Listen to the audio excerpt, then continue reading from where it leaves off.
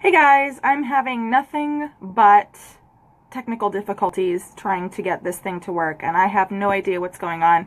So rather than be fancy, I'm just going to get the material out and we'll be fancy another time. Sound good? Okay, let's get this show on the road since we're running a little bit late. I am so sorry. I need to figure out what their deal is with Facebook. I have no idea. Anyway, let's talk a little bit about Old Testament narrative. Now, you might be saying to yourself, why do I need to bother with the Old Testament? I am a New Testament Christian, Jesus in the New Testament. Why do I even need to read the Old Testament? Well, it's important to read the Old Testament because if you're a Christian, the Old Testament is your spiritual history, right? That is something that we need to look at to see who came before us and to see what their stories were, because it's really important to see what generations past have done. And so, a lot of the Old Testament, a vast majority of the Old Testament is made up of narrative, right? And narrative is this story, right? Concept of a story. And a lot of times people will still force incorrect interpretations and applications on narrative portions of the Bible as much as, or even maybe in some instances more than they do other parts of Scripture. And so it's really important for us to understand narrative because it does make up really the bulk of the Old Testament. We need to have a really good grasp of what narrative is, what narrative does, what it doesn't do, what it isn't intended for, all that jazz. Narrative is just a fancy way of saying story. And so a lot of the Old Testament, you'll hear when we say, oh, we know Bible stories and things like that. That's what we're talking about, is Old Testament narrative. Narratives are stories that are purposeful retelling of the historical events of the past. And these are intended to give meaning and direction for people in the present. They tell a story that is not so much our story as it is God's story. And why it's important is, you've probably heard this saying. A guy named George Santayana said, those who cannot remember the past are doomed to repeat it. And that's what we need to take away from the Old Testament. These are stories that are intended to give meaning and direction to us, because we need to know what the people who came before us did. New Testament talks about there are so great a cloud of witnesses. Well, how do we know who those great cloud of witnesses are unless we go back and learn their stories? So, now that we've established kind of why narrative, let's talk a little bit about some of the details of narrative. At its basic level, a narrative, and the Bible narratives that we have, they tell us about things that happened in the past, right? There are three basic parts. You've got characters, you've got plot, and you've got plot resolution. Okay, just like what we have in movies and film today. We have characters, we have a plot, and then everybody has an ending, and we go home, right? And we talk about, oh my goodness, Iron Man was amazing. Well, not Iron Man. The first one was okay. Second one was good. I didn't see the third one. Anyways, there are also three types of characters. You've got protagonists, you've got antagonists, and then you've got an agonist. And this is not someone who's always present in the story. But what that means is the protagonist obviously is kind of your hero of the story. Your antagonist is the enemy. And the agonist is really the person that's causing the pain, and that's not always someone that's present in that story. So it's always important to understand that there are three characters and three types of people in there. In a biblical story, the protagonist is actually God, right? So it's his story. He's the guy that this is all about. He's the main character in every single story. The antagonist is Satan, and that can be represented by opposing people or groups or whatnot. And then there's the agonists, and those are God's people, and they're the ones that are experiencing the pain, right? So it's a little bit different. It's more along the lines of, say, one of the, like a Guardians of the Galaxy type film, where you have people who are experiencing pain, but their story, it would be like if the first Guardians of the Galaxy, if we followed the people who were getting shot at by, not Loki, who's the other guy? Anyways, hopefully you know what I mean, but the people who are on Terra, right? So they're the ones that are, if we were reading their stories, they would be the agonists, right? So they're experiencing the pain, but the story is really about bad guy in Guardians of the Galaxies, right? Makes sense? Okay. Everything has a correlation. We're really, in every film that we see, we're really just retelling God's story. And if we have that as our understanding, we can go back in, and it helps us, first off, understand Scripture a little bit more, but it also helps us, you know, enjoy some cool movies. I'm so sorry I keep doing this. We did some yard work yesterday, and I think I got nibbled on by something who thought I was yummier than he should have. Critters, man, critters. Anyways, let's go back to biblical story. So in the biblical story, we have a basic plot. And here's the basic plot of the Bible, the whole Bible. All the narratives in that scripture, here's the basic plot. 1, we have a creator God who has created a people for his name in his own image, who were to be his stewards over the earth he created for their benefit. And that's really what we see in Genesis, the story of creation, and the story of the Garden of Eden. That's the beginning of that narrative. Okay? And then, in chapter 3, we see where there's this enemy that enters into the picture who persuades the people who bear God's image to bear his image instead, and thus become God's enemies. And that's the fall. What we talk about is the fall. Okay? Then God rescues his people from the enemy's clutches, restores them back to his image, and will restore them in a new heaven and a new earth. And that portion of scripture, and that portion of the story rather, is basically, I don't know, Genesis chapter 4 to the end. So you really have the setup and the main impetus for the story in the first couple of chapters. And then the entire rest of Scripture is how God goes about doing that and what that looks like. There are 3 levels of narrative in Scripture. 1 is meta-narrative. For those of us that went through the story, meta-narrative is the big story, right? The high story, the above story, which is the whole and universal plan of God worked out through his creation and focusing primarily on God's chosen people. So there's God's story and then there's our story, right? So he is making himself known to mankind through his story up here. And he is using the children of Israel in the Old Testament to really tell his story and to communicate himself to the world. He's just carved out a subset of the population and is having them tell his story for him, essentially. The next level, so we've got meta-narrative, which is the overall overarching story of God as told through the children of Israel. And then the next is the story of God's redeeming a people for his name by means of the old and new covenants. What that means is he carves the people out and he tells the overall story, but then there is the more immediate story, which is how is he going to do that? And we see that in the Old Testament, we see it in the New Testament, and it's how God is redeeming and restoring his people. And then there's like this third level of narrative, right? And the third level of narrative are these hundreds of individual little stories that make up the other 2 levels. And so the question that we have to ask ourselves when we're looking at that third level, whether it's the story of David and Goliath, whether it's the story of Samson and Delilah, whether it's the story of Gideon, whether it's the story of Deborah, whether it's, 100 other stories in Scripture, the question that we have to be asking ourselves is, how does that little story fit into the first and second levels of the biblical story? What is that little story? What is the story of Samson taking a donkey's jawbone and killing a bunch of Philistines? What does that tell us about God's redemption of his people through the covenant? And then what does it tell us about God's overall story and how he is working out his salvation and his bringing his people back to himself? What do those stories tell us? And that's a good mindset for us to have as we read through these little stories. All of the scriptures in their entirety bear witness to Jesus and focus us toward his loving lordship. Pastor Doug has mentioned this the last couple times that he's preached, and it's been something that is a good reminder for me all the time, particularly as we go through the Old Testament in these stories about David. We should always be on the lookout for Jesus in the Old Testament. He's there.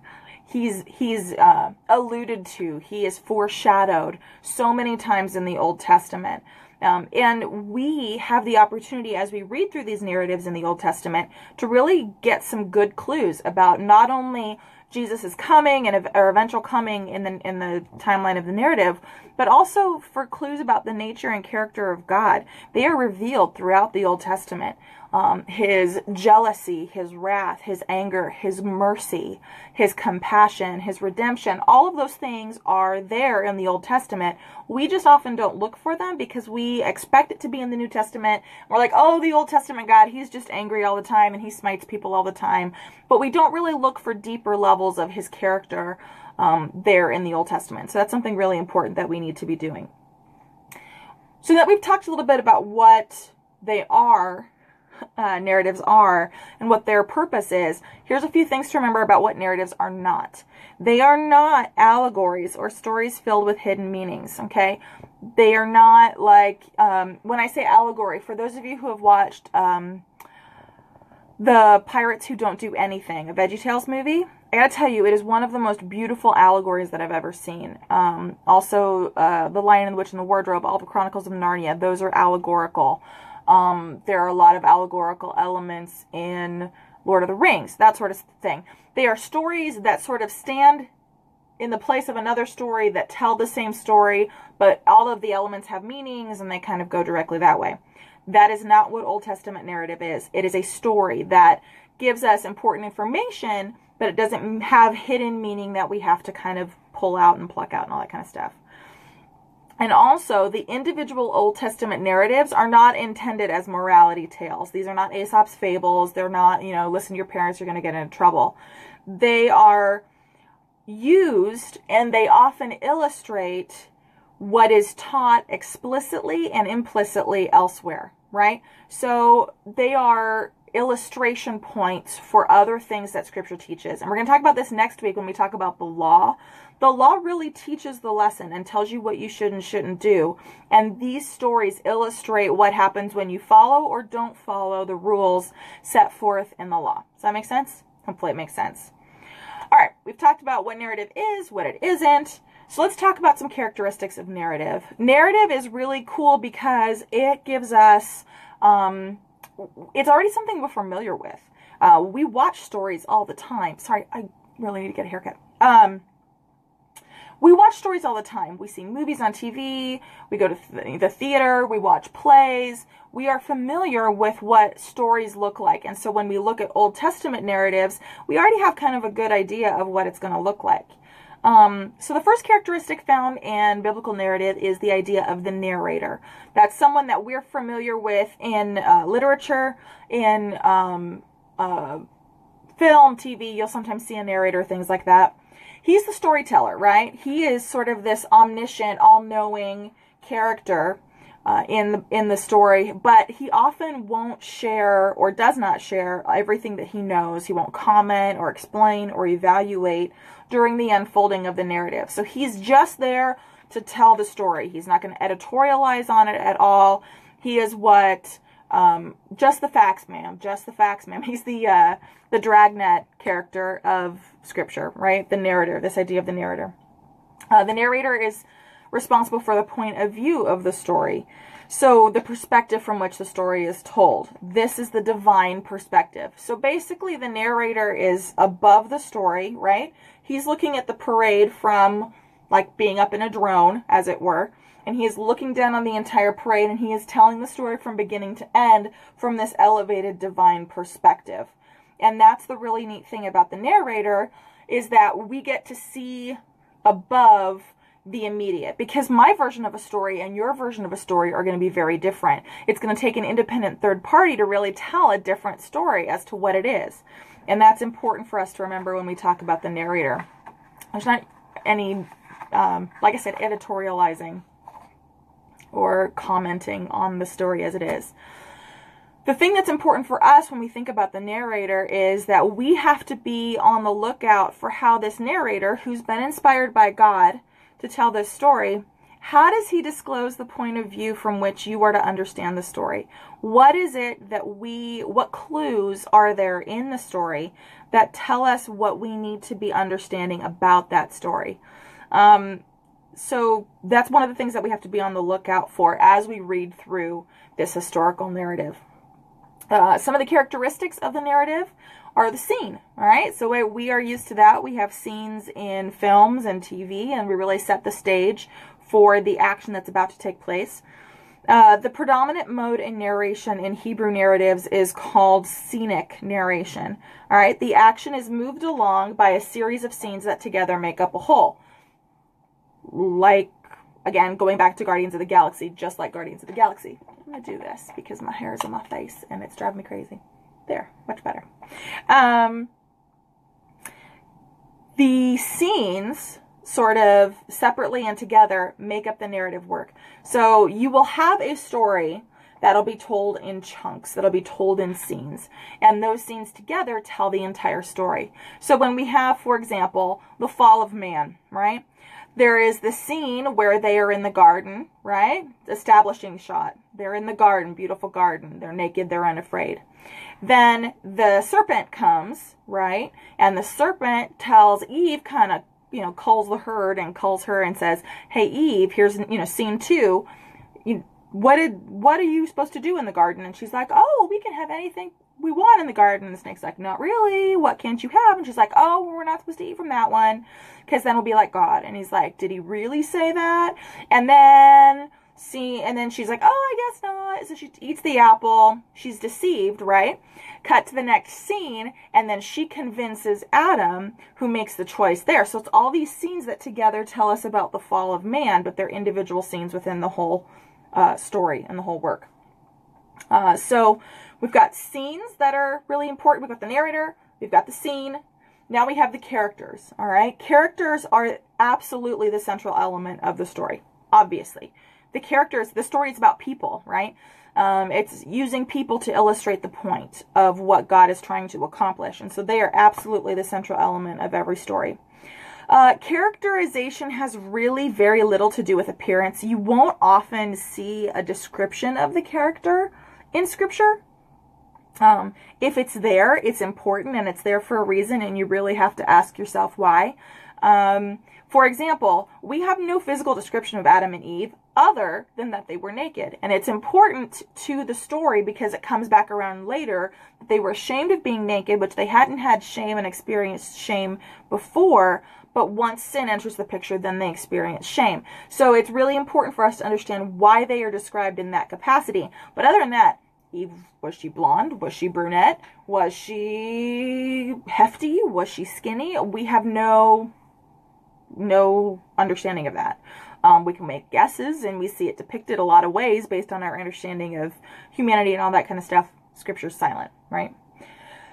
Characters often appear either in contrast or in parallel and are understood in relationship to each other. So we know who the good guys are because we know who the bad guys are, sort of thing. Or a lot of times you'll see characters that are in parallel to one another, and they're moving down the same track. So you've got Cain and Abel, they move down the same track, and then one deviates, and then we see what happens, right? Characterization often occurs in the character's own words and actions. So we know who they are, and we know what their character is based on what they say and do. That's like normal. We do that. So again, narrative seems like a scary word, but it's really not. So much of it is just what we're already doing anyways. The next element of Hebrew narrative is dialogue. Dialogue is a crucial feature of Hebrew narrative, and it is the chief method of characterization. So we know primarily about the people who are in the story based on what they say. The first point of dialogue is often significant. It's a significant clue both to the story plot and to the character of the speaker. So what is the opening words that are uttered by a particular character going to give you a lot of insight into who that person is. And this is really, again, something that we see in film and TV. You get to learn a lot about the person that you are watching the film about based on what they say at the beginning. Contrastive dialogue often functions as a way of characterizations as well.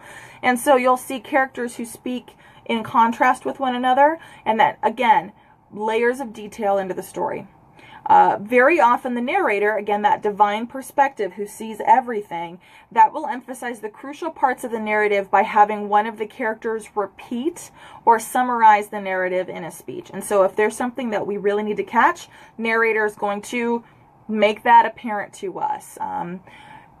Pretend that we're really dumb and just give us all the information, again, in a very succinct method right there. So dialogue, obviously, character and dialogue. Character plus dialogue plus scene equals plot. Again, something that we are familiar with. Narrative has to have a beginning, a middle, and an end. Okay? It's usually thrust forward by some kind of conflict. So that's what drives the story forward. And it's generally speaking conflict. Conflict is the instigator of almost all plot. Even now, I mean, Guardians of the Galaxy, just saw the second one. It was a great film. I loved it. There's no plot unless there's some kind of conflict. And that one is interesting because the conflict comes a little bit later on in the film than we think it is. There's A plots and B plots and all that kind of stuff. But when we look back at scripture, it usually, the action is quick, right? If in contrast to like Guardians of the Galaxy, right? Hebrew narrative is very fast. And if it slows down for whatever reason, again, there is a reason for it, and we have to find out what that is, as opposed to just a slowly paced plot, which we have a lot of times in film now. In Hebrew narrative, you're going to move at a pretty breakneck speed. There's not time for a lot of exposition in the narrative. They're just going to get into the story and get out of the story. These are really brief tellings of whatever's going on. So if it slows down, ask why. There's something important. There's a detail that you need to see. There's a detail that you need to understand if it slows down like that. All right, so let's talk about the structure of Hebrew narrative.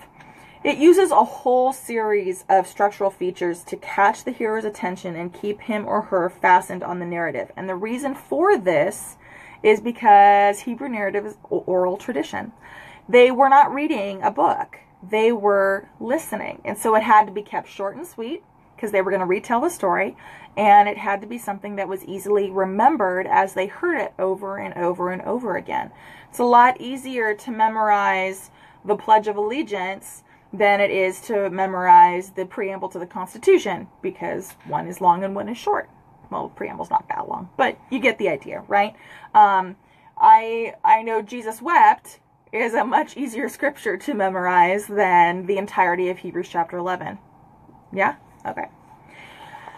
So some of the features of that structure that we talked about that keep people engaged is repetition. Key words supply emphasis. So if you see a word that's repeated over and over, there's a reason. Supply emphasis. Key phrases can resume the narrative after some kind of interruption or detour. So you'll see where it's like telling the story, and it'll say, and so did such and such. And then it'll kind of break away, and it'll tell some other part of the story, and then it'll say, and so did such and such and such and such, right? Brings you back to that point in the story. So we're going from here, there's a little to do, and then we're coming back right around to here so that we can tell the rest of the story. It's like, meanwhile, right? The other important thing to remember is a technique called inclusion. And that's just the technical term for the form of repetition where a narrative is begun and brought to a conclusion on the same note or in the same way. One of my favorite authors, she does this all the time. She will use a key word to end the chapter, and then she will pick up using that same word or phrase at the beginning of the next chapter to really bridge the gap. Even if it's completely different scenic, a completely different scene or a character, all that kind of stuff, it connects the story in that way, and it's really important. If you're wondering who that is, it's Liz Curtis Higgs. She's done a lot of really great books that I love. Side note. Going back to what you're talking about, the one thing that's really important is we have to keep in mind the presence of God in the narrative. He is the ultimate character, the supreme hero of every story. So if we're not seeing God in it, A, we're not looking hard enough, and B, we've missed the point of whatever's happening. A couple things that we need to keep our eyes on. Reading between the lines. There's implicit teaching. What does that mean? It's something that's not clearly stated in the story, but is totally and obviously there. For example, God is not mentioned once in the book of Esther. He is throughout the entire thing, but he's never mentioned. So that's implicit. The other thing is explicit, and that's like clearly stated in the text, right? Implicit, the important thing to remember about implicit is that it's not secret. It's not hidden. It's not incapable of being understood. It doesn't require any kind of special dispensation from God to know that it's there. It just means that a dimension of the message is capable, of being understood from what is said, even if it's not stated. If you are not able to confidently express to someone else, something taught implicitly so that they can understand it as well, you're probably misreading the text. If it requires some kind of special dispensation from God in order to be able to like tell people what's going on, no, wrong. Try again. Here's the thing that we have to make sure that we're not doing when we talk about Hebrew narrative. Remember, it's not all about you, not all about me. Allegorizing is this idea that we are relegating the text to merely reflecting another meaning beyond the text. That, remember, we talked about Hebrew narrative is not allegory. The next thing is decontextualizing, and that's taking a story and yanking it out of the context of Scripture. We talked about this a couple weeks ago. Context was important. We're ignoring the full historical or literary context of a particular story, and we're missing interpretational clues because we are just going to yank it out and say, oh, well, this means this. But when you look at it in the whole, it totally doesn't, right? Selectivity. Cherry picking specific words or specific phrases to concentrate on while ignoring the entirety of the narrative, the overall sweep of the narrative. We can really easily pull out little tiny words and go, well, this is the meaning of the entire thing. And then when you read the story as a whole, you're like, no, I don't think so. And that's something that's really easy to do. These three things, we can do that in all of Scripture, not just the narrative, but I think it's particularly easy to do when we talk about narrative. The next is moralizing. And that's the assumption that principles for living can be derived from every passage. Not every story is going to give us a principle for how we're supposed to live our lives. It's easy for us to assume that, but sometimes a narrative is simply giving us facts, and it might be giving us facts that we need to contextualize another passage, or it might just be telling a story because it's building in characterization. There's not necessarily, often there is, but not necessarily some kind of moral of the story, right? Personalizing. And that is supposing that any or all parts of a narrative apply to you in a way that they do not apply to everyone else. The word of the Lord doesn't say something special for Jessica that it doesn't say for everybody else, right? Same for you guys. The word of the Lord doesn't say something for you that is not totally applicable to everybody else. Again, not how it works. Finally, misappropriation. Assuming a narrative to have a purpose that is foreign to why it's really there. So I think the most common, or the easiest one to understand, is you've probably heard the term Gideon's fleece. We read Gideon's fleece, and it's the story of this guy Gideon, who the Lord has told to do something, and Gideon's like, well, if it's really you, then today I'm going to put this fleece out overnight, and I want the ground around the fleece to be dewy and damp, but I want the fleece to be dry. If this is really what you want. So the next morning, sure enough, ground is wet, fleece is dry. And then Gideon's like, I'm still not sure, right? So I'm going to put the fleece out again. This time I want the fleece to be wet, I want the ground to be dry. And next morning, sure enough, fleece is wet, ground is dry. We tend to use that story a lot of times by saying, oh, well, I'm just going to put out this fleece and see what the Lord says. Really, the story is about Gideon not hearing the voice of the Lord and not wanting to do what God said and trying to make it so that he didn't have to do what God said because he was a coward. So, he wanted to be cowardly, and then God kicks him in the pants and he becomes this great warrior.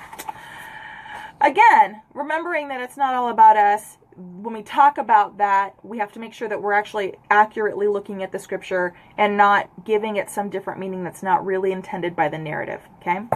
False appropriation is the idea that we're reading into a biblical narrative contemporary ideas that are foreign to the narrator's purpose and contrary to his point of view. So step out of your modern mindset for a minute when you read the Old Testament, because we have very different connotations about phrases. We have very different ideas of the world, and you have to put on an Old Testament hat to read Old Testament stories. You can't use 2017 as a guide. False combination is combining elements that are unrelated to make a point that is not intended. So again, don't just cherry pick parts of the story and be like, well, this and this means this, when you look at the overall point of the story and that's not what it means. Finally, the last caution is the idea of redefinition. When the plain meaning of a text leaves people spiritually cold, a lot of times they're often tempted to redefine it into something else. If there's not some huge earth-shattering, oh, the Lord is telling me this, then the tendency is to be like, well, actually it means this, and the Lord is telling me this, and it's going to change your life, and it's going to be amazing. Not how it works. Sometimes it's kind of like, okay, all right, duly noted. Carry on. Here's a couple principles just real quickly. An Old Testament narrative usually does not directly teach a doctrine. It usually illustrates a doctrine or doctrines taught propositionally up somewhere else in Scripture. So it's not going to teach the doctrine, but it's going to illustrate a doctrine found somewhere else. Narratives record what actually happened, not what should have happened or what ought to happen every time. So again, not every narrative has an individual identifiable moral application. It's just telling the story of what occurred. What people do in narratives is not necessarily a good example of us. Frequently, it's the opposite. A lot of times in the Old Testament, it's this is what you shouldn't do, not what you should do, right? Many, and if not most of the characters in the Old Testament narratives are far from perfect, and as their actions totally indicate that. So, again, we've been talking about David a lot. If you are looking at the life of David, do not copy everything the man does. He got it wrong so much, right? We are trying to learn from his mistakes as well as the things that he did that were correct. So don't copy the life of David, please, for the love. Copy certain elements of David. Don't do all of David. Number 6, we are not always told at the end of a narrative whether what happened was good or bad. Again, they're not passing judgment or commentary on any of this. We are expected to be able to judge this on the basis of what God has taught us directly and categorically elsewhere in Scripture, okay? So you have to be able to interpret what the purpose of the story is. All narratives are selective and incomplete. Not every relevant detail is given. For example, I would love to know some details about Ruth and Naomi that are just not listed there. Like, what did they talk about during the 4 days that they were traveling from Moab to Bethlehem? I want to know these things. What kind of conversations were they having? Scripture is silent. I don't need to know. It's not important to the narrative of the story. Narratives are not written to answer all of our theological questions. They have particular, specific, and limited purposes and deal with certain issues, leaving others to be dealt with elsewhere in other ways. It's not going to answer or address every theological question that you have. Finally, narratives may teach either explicitly, by clearly stating something, or implicitly, by clearly implying something without actually saying it.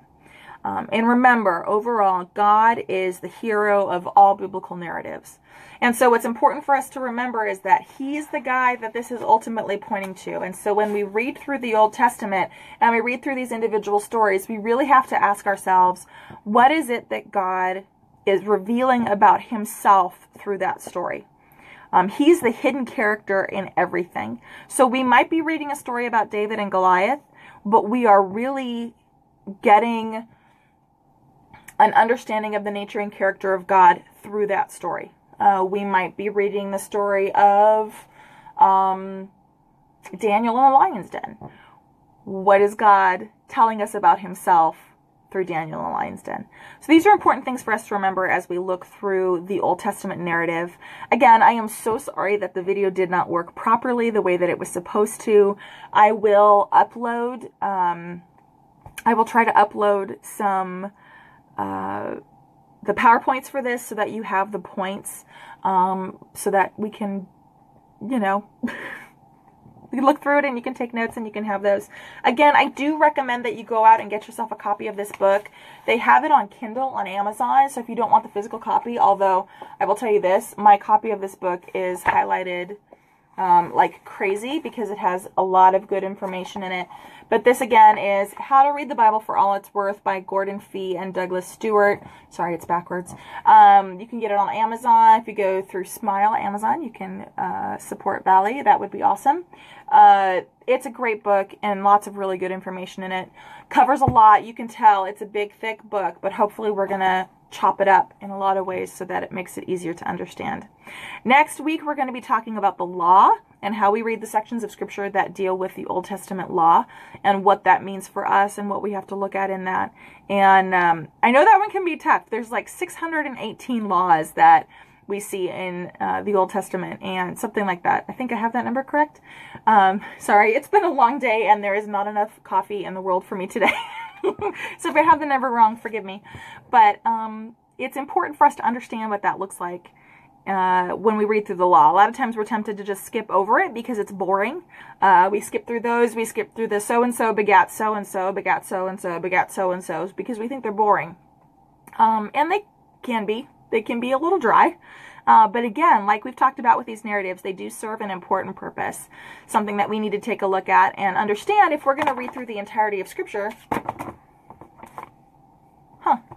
Something that we need to understand if we're going to read through the entirety of Scripture when it comes to the law, what that implies, not just for the narrative of the stories that we've been reading, but what it implies for us now, what we should be taking from it, and how it sets the stage for Jesus. Again, everything in the Old Testament is about setting the stage for Jesus. So thank you so much for joining me on today's... joining me on today's study, and hopefully we'll get these technical difficulties worked out next time so that we won't have any more of these annoying glitches. I don't know what it is. The settings were the same from week to week. Technology, I love it, and it treats me this way. I don't understand. Have a great rest of your day, guys. God bless you, and we'll see you next week. Bye.